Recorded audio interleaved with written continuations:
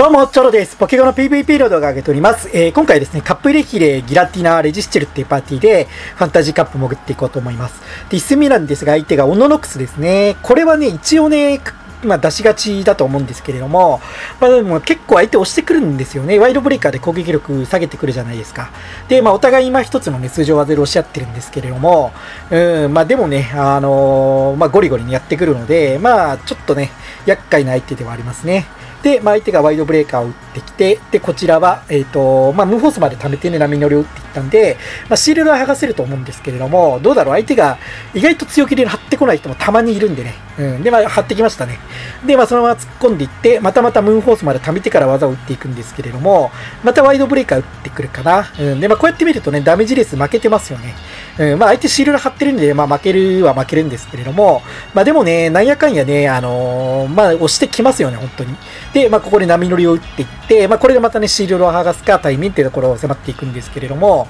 どうだろうな、相手張ってくんのかな。さすがに 2枚目は使わなかったですね。で、また波乗りを打っていって、これでね、対面を迫っていきたいんですけれども、こっちは耐えるかな。ワイドブレーカー耐えるので、受けていくんですが、相手が波乗りを張ってくるか張ってこないかですね。で、ここで相手が張ってくるのかな。どうするんだろう。対面取れれば全然 OK なんですけれども、どういう動きしてくるかな。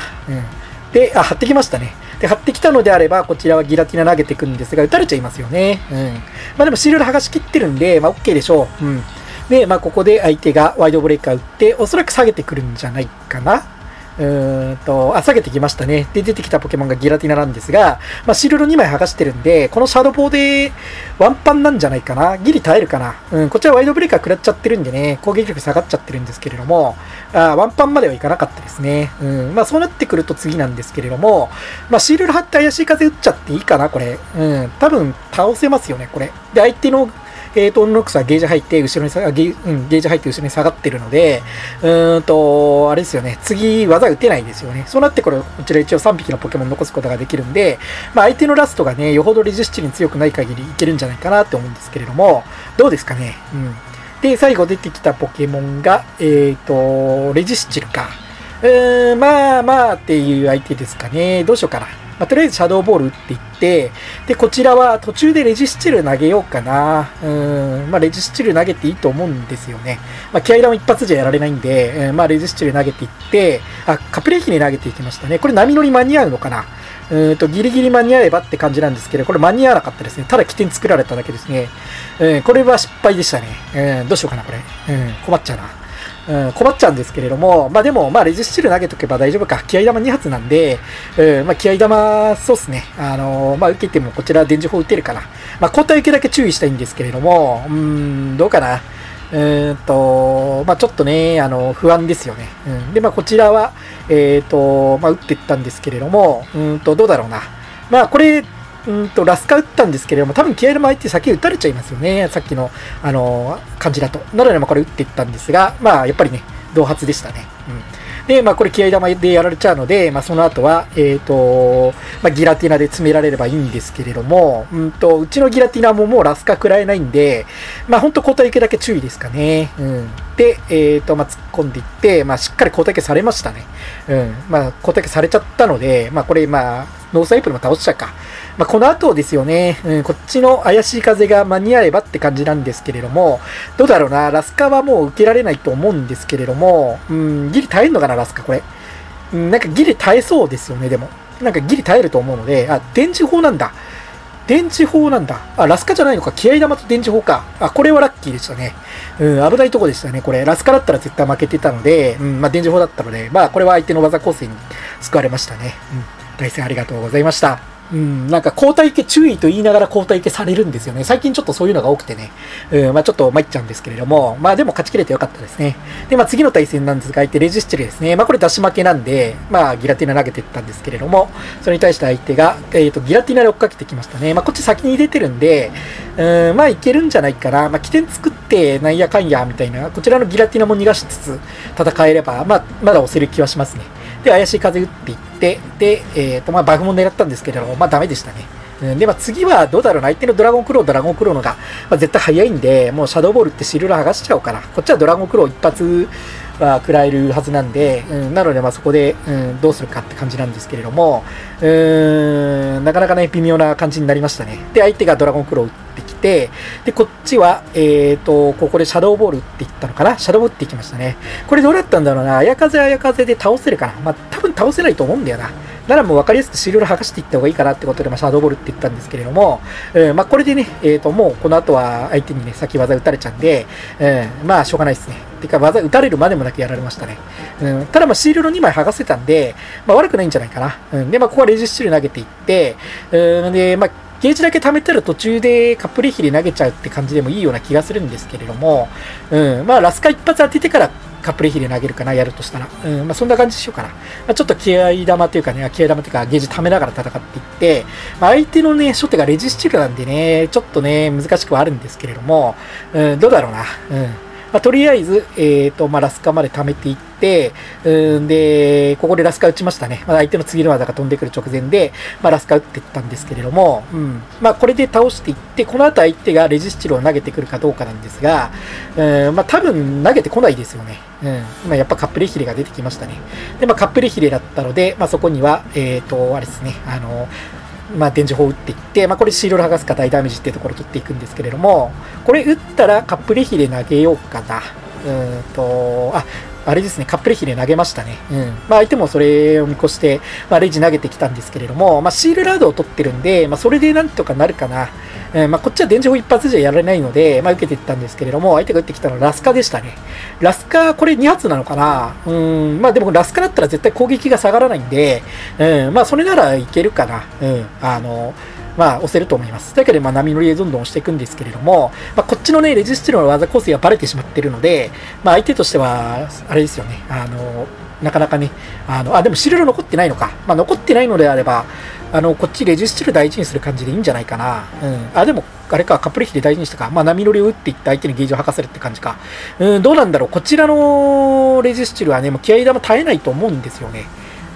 そうなってくるとあれかな、途中でレジスチル投げるみたいな感じにするのかな。でもそれは突っ込みましたね。これ相手で先に打たれちゃうと思うんですけれども、交代いけてきたらって感じだったんですが、先打てましたね。これちょっと相手が、あれですね、悠長しましたね。こちらのレジスチルを見越して、多分ゲージを100まで貯めたかったんだと思うんですけれども、これ良かったですね。これで相手のレジスチル突破することができたんで、ここで、レジ投げていって、こちら波乗り耐えるんで、その間にラスカを一発入れてしまえば勝ちきれますね。これ出し負けだったんですけれども、相手がね、欲張ったおかげでね、欲張率だったおかげで、勝てたかなって感じですかね。1試合目、2試合目とね、結構相手のミスに救われた感はあったんですけれども、1試合目は相手の技構成か。でも良かったですね。しっかりまくれたんで。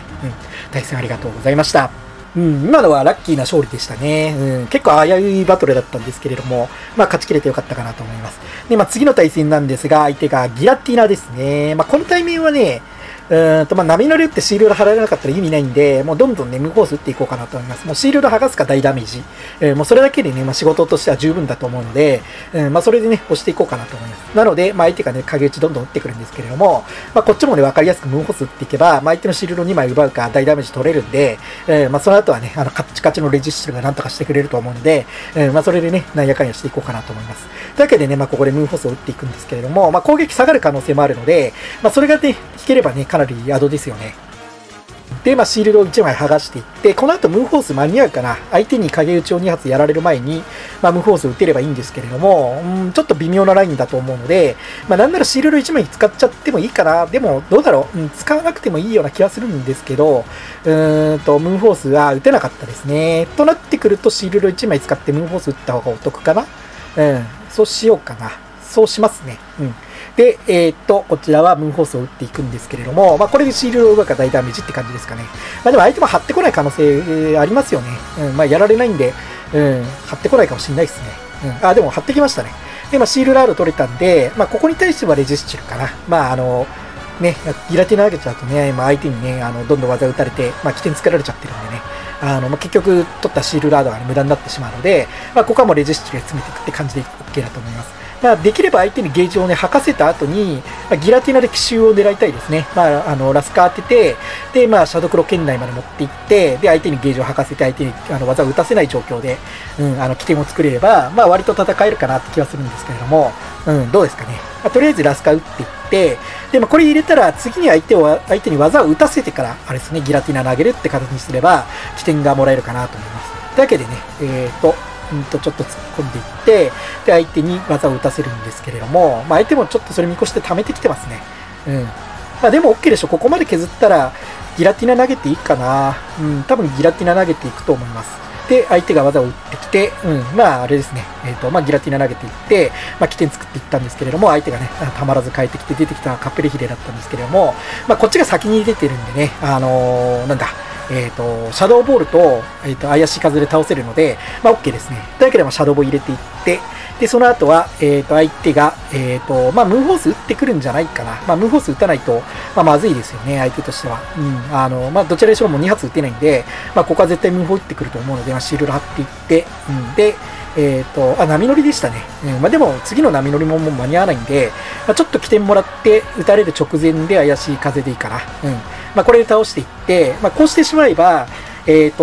次に相手のギラティナに技を打たせる前にこちらの怪しい風打って、相手のギラティナ倒せるぐらいのゲージが貯めたんで、なんとかなると思います。で、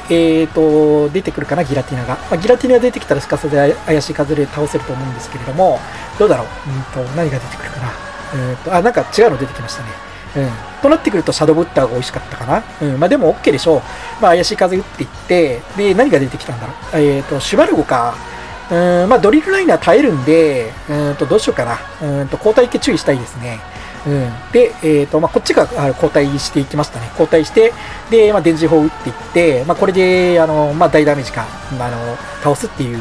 大ダメージか、取っていって、で、相手はゲージ吐かないとって感じなんですけれども、倒しきれましたね。で、出てきたのがギラティナ、最後、ギラティナなんですけれども、ラスカを打つか、こちらの裏のね、ギラティナが溜めた技で倒せるので、これは OK ですね。これはうまく勝ち切れましたね。いい感じだったと思います。大変ありがとうございました。やっぱり起点作ったギラティナは強いですね。もうちょっと環境が変わってきたら、アクポケモンとかも出てきそうな雰囲気はあるんですけれども、どうなんだろうな。で、次の対戦なんですが、相手が、アローラサンドパンですね。で、これシャドウじゃないんで、シャドウじゃないアローラサンドパンはね、技受けられるんで、どんどん受けながら戦っていこうかなと思います。これシャドウだとね、ドリルライナーで確定2発取られちゃってるんで、厄介なんですけれども、シャドウじゃないんで、こんな感じでね、キロまでいかないんで、相手3発打たなきゃいけないんで、その間にこちらね、波乗りでシールドを奪いながら戦っていって、逆に相手は波乗り確定2発なんで、確実にね、シールドアードなり対面なりに奪えるような、そんな、なんだろうな、組み合わせなんで、悪くないんじゃないかなと思います。で、相手がここでドリルライナー打ってくるんですけれども、食らってもやられないんで受けていって、こちらは開始の波を打っていくんですが、ここで注意するのが、相手がね、結構ね、交代系してくる可能性あるんですよね。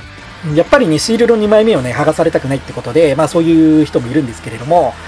とりあえず波乗りを打っていって、で、入りましたね。で、こうなってくると、もうあとはシールラードを取って戦っていくって感じで、OK だと思います。で、相手がここで、もうレートパンチかな。レートパンチでやられちゃうので、レートパンチ打ってくるんですけれども、あとはもうギラティナで起点作っていいかな。ギラティナで起点作っていって、レートパンチ一発間に合うんですが、それシールドを貼ってしまえばと思ったら、これレジ投げましたね。相手のレートパンチをかわすって感じか。OK だったと思います。これで相手のレートパンチかわせたんですけれども、でもドリルライナー打たれちゃうんじゃないかな、この HP だったら。打たれちゃうと思うんですが、でも、ギラティナも起点作って、レジも起点作って、シールダードを取って、で、相手のね、裏のポケモンを迎え撃てるのであれば、アマエルがいなければいけるんじゃないかな。こっち交代権使っちゃったので、アマエルさえいなければ、普通にね、押していけるんじゃないかなと思います。というわけでね、そのまま突っ込んでいくんですけれども、相手がね、ギラティナを投げてきたんですが、しっかり起点作らせてもらっているので、どんどんね、ラスターカノン打っていって、それでね、押していけるって感じですかね。で、シールラードも取ってるんで、もう一発確実にね、ラスターカノン打てますよね。で、ここで相手が、シャドーボールかな打ってくるんですが、シールド貼っていって、で、こちらは開始のラスターカノン打っていけば、これでシールド剥がすか大ダメージっていうところを迫れるので、シールド剥がせばね、ギラティナの餌食ですし、受けてきたらね、そのまま戦えるんで、OK だと思います。で、ここでギラティナ投げていって、で、あれですね、起点作って倒していって、この感じであればいけるかな。アマエルがいなければいけるんじゃないかな。アマエルがいても、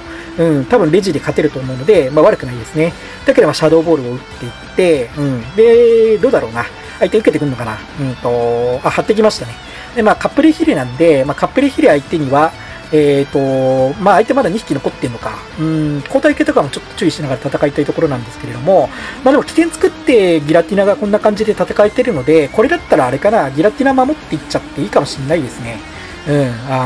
そうですね。こちらのレジがゲージ溜まってないんで、これシールド貼ってしまえば怪しい風で多分倒せると思うので、まあそうしていこうかなと思います。というわけでね、まあシールド貼っていって、で、こちらは、開始のね、怪しい風で相手のカプレヒレを倒していくんですけれども、個体消してきましたね。まあでも OK でしょう。この後、まあレジなりこいつなりで、まあ、詰めていくことができると思うので、どうしようかな。まあもうレジ投げましたね。で、相手はゲージ吐かないと、こちらのラスが食らってしまうので、まあそこでゲージ吐かすことができて、あとはシャドウクローだけで削っていって、こちらの勝ちですかね。まあさすがにムーンホースね、間に合わないんで、この波乗りでやられてしまったとしても、あれですね、シャドウクローで削っていって勝ちですかね。これはうまくいきましたね。やっぱりギラティナのが起点作ったのがね、大きかったかなと思います。対戦ありがとうございました。やっぱりギラティナが起点作れると美味しいですよね。ゴースト技をね、軽減で受けられるポケモンが少ないので、まあ、いてもね、結構ね、難しいポケモンが揃ってるので、なので、まあ、やっぱりそこが強いかなと思います。で、まあ、次の対戦なんですが、相手レシラムですね。なかなか珍しいですね。まあ、レシラムもね、多分強いと思うんですよ。まあ、鋼ポケモンもね、多いですし。でもこれはね、多分、こんな感じで、RQ とかで、あれですね、この、レジを釣ってきて、で、なんだ、まあ、レシラムを通すみたいな動きですかね。なので、まあ、これちょっと弱めに打っていって、まあ、起点をもらう感じでね、やっていって、で、がっつりね、起点もらえたんで、まあ、OK だと思います。で、まあ、相手マジシャーラリーなんなら打ってくるんですけれども、まあ、何からっても全然平気なんで受けてきて、で、ここでポイントになるのがね、やっぱレジスチルの技構成ですよね。相手技構成がわかんないんで、こちらまだね、ラスカしか打ってないんですよ。で、ラスカしか打ってないってことは、レシラムはね、もしかしたら気合玉を覚えてるかもしれないってことで、まあ、シールド貼ってくると思うので、まあ、ここはね、電池砲を打っていって、まあ、これでワンチャン攻撃ダウンを狙いつつね、シールドを剥がすっていう感じですかね。で、まあ、実際相手がシールドを貼ってきて、で、そのまま突っ込んでいくんですけれども、もう一発電池砲いけるんじゃないかな、これ、うまくいけば。もう一発撃てればね、かなり大きいですよね。で、まあ、ここでね、電磁砲を打っていって、まあ、これでね、攻撃ダウン引ければね、かなりアドランで、まあ、いい感じで戦えてるかなと思います。で、まあ、攻撃ダウン引けたんで、まあ、当然ここにはカップレヒレを投げていくんですけれども、あとは相手のラストですかね。で、出てきたポケモンがやっぱり甘えるいましたね。で、まあ、波乗りを打っていくんですけれども、これ張ってくるかな、どうするんだろう。まあ、受けてくれたら、こちらとしてはもうギラティナ投げちゃっていいですね。相手のね、なんだ、レシラムがね、まあ、起点作り気味にやってきてるんで、もうギラティナの仕事ないんでね、まあ、ここでグランブルを消費させてもらえれば、まあ、それで十分ですね。で、怪しい風を打っていくんですけれども、まあ、張らなければこれで突破できますし、まあ、張ったらシールアラーム取って戦えるんで、まあ、だいぶね、押せてるんじゃないかなと思います。で、そのまま突っ込んでいって、で、相手がね、技打たないとね、突破されちゃうってことで技打ってくるんですが、まあ、あとはあれですね、カップレヒレで起点をもらって、レシラムを詰めていって勝ちですかね。まあ、シールアラームも取ってるんで、まあ、これはもう、勝ち確ですかね。まあ、2枚シールを取ってるんで、まあ、相手がこちらに打てる技って、まあ、でも全部今一つになりますよね。まあ、とりあえずクロスフレームだと思うんですけれども、まあ、受けていって、で、思ったより入りましたね。まあ、じゃあ次のクロスフレーム受けられないのか。まあ、でも相手も波乗り受けられないはずなんで、まあ、これ打っていって、まあ、これで勝ちですかね。まあ、これはもう出しがってたんでね、まあ、その後、まあまあは読んでたんで、まあ、しっかりね、勝ち切れたかなと思います。対戦ありがとうございました。はい、いかがでしたでしょうか。やっぱりね、このパーティーは3匹ともね、使用率が高くて、ね、まあ、強力な技を覚えているね、ポケモンたちが揃ってるんで、まあ、安定して勝ちやすいかなって印象はありますね。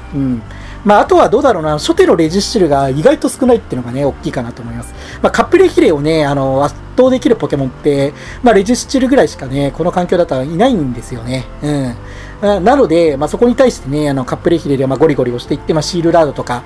まあ、なんならね、まあ、対面を奪っていって、まあ、シールラード取れなかったとしても、まあ、その後起点を作るみたいな動きをすることができれば結構ね、押しやすいので、まあ、それでね、戦っていけますね。あとはどうだろうな、環境的に、まあ、ギラティナが本当に強いので、まあ、今後ね、ギラティナ対策として、まあ、まあ、純粋に甘えるが増えてきたりですとか、まあ、あとはね、変化球でね、なんだろうな、まあ、悪タイプのドラゴン、まあ、あとは切り刻んなんかね、辺とかが出てきたりすると、またちょっとね、なんだ、ギラティナが通りづらくなってっていう、まあ、環境の変化が起こるかもしれないんですけれども、とはいえそこら辺のね、悪タイプって結構使いづらいんですよね。ギラティニには強いんだけど、他のポケモンに弱いみたいなところがあるので、特にアマエルなんかとね、当たった時のアマエルドラゴンのね、サザンドラとか、アクジキングあたりはね、一瞬で溶けてしまうので、あと白色絶対貼らなきゃいけないっていうね、ところもあるので、使いづらいですよね。で、切り刻はどうかなって話になってくるんですが、切り刻はね、耐久力そんなあるポケモンじゃないので、結構押されるんですよね。なので、ギラティナ対策として、上がってくるのといえば、やっぱりフェアリーポケモン。で、それも、アマエルも、いるんですけれども、アマエルはアマエルで、なんだろうな、レジとかね、刺さりづらいポケモンもいるので、そこを考えると、使いづらいっていうのが、あれですね、ギラティナが無双になってる、一つの、理由なのかなっていう感じではありますね。で、あとは、アローラサンドパンとかもね、ギラテに強いんですけれども、ただ、アローラサンドパンはね、その一匹で、こちらのポケモンを複数体倒すような、パワーを持ち合わせていないんですよね。そこがやっぱり弱点で、規制にされて、ね、裏のポケモンを出さなきゃいけなくなるみたいな感じにもなりやすいポケモンなので、そこがね、アローラサンドパンを使う点では難しいところなのかなって思います。はい。というわけでいかがでしたでしょうか。今回の動画が良かったと思う方、いいねとチャンネル登録よろしくお願いいたします。あと、ポケモンの詳細に関しては記事にして概要欄貼っておきますので、そちら見ていただけると幸いです。では、ご視聴ありがとうございました。また次回の動画でお会いしましょう。